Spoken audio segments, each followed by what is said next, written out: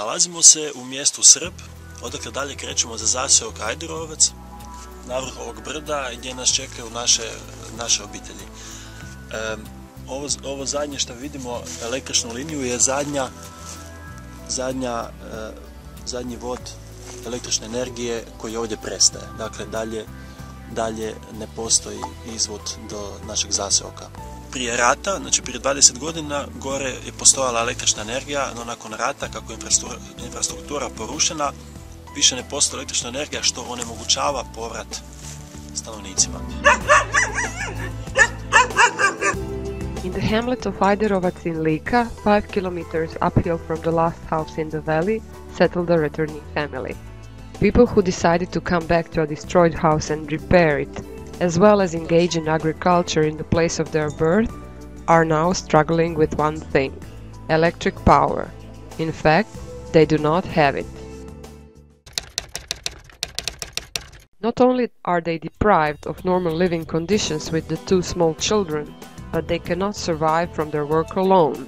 They are simply not able to store the milk their cows give. Mlijeko koje imamo, ne možemo ga predati u mljekari jer nemamo ni laktofriz, odnosno nemamo struju koja bi podržavala taj laktofriz. Hranu držimo, nemamo frižider, znači hranu 1 ili 2 dana držimo u hladnoj prostoriji, ali znači to nam je isto veliki problem. Because the electricity supply lines were destroyed in the homeland war, this family spends more than 1000 kunas per month on fuel for the generator, or in translation, da bi pokrili te troškove goriva, pa u stvari dademo negdje oko 20 janjaca, 2 janjaca mjesečno, s tim da imamo znači 90 ovaca, to nam je neka četvrtina ili nešto više od četvrtine janjaca moramo dati za struju, ili 2 teleta.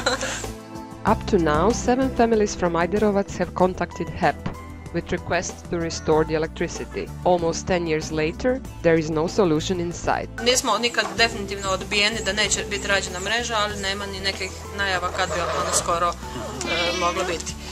U međuvremenu sam ja pretraživala malo po internetu i sama došla i do informacije da UNDP u Zadru ima programe obuke i da je otvorio solarni centar gdje ima programe obuke, pa sam kontaktirala onda znači ljude u UNDP-u i iznijela im svoj problem. UNDP decided to help this family by initiating the action of installing solar panels on the roof of their stable.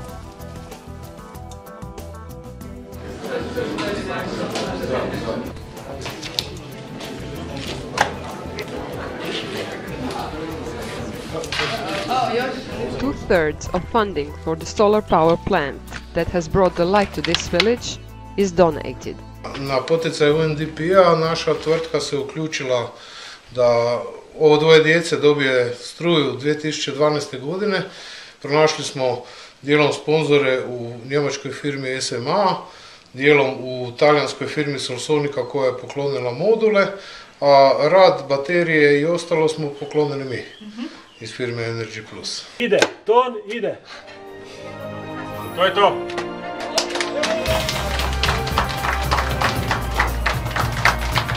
For a long time, residents of Ajderovac lived in the dark. But the era without the electricity, one that was invented more than a century ago by their fellow countryman Nikola Tesla, is behind them.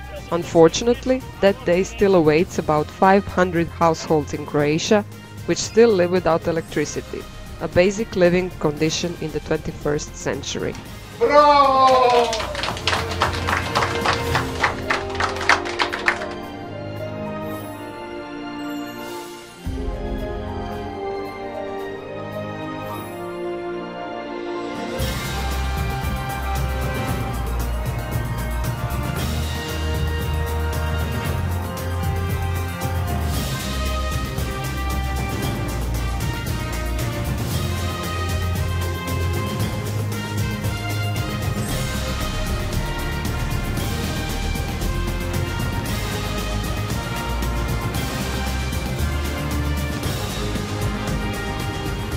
Mogu da upalim svjetla, mogu i da ugasim svjetlo. Sad sam mnogo sretnija kad imam struju.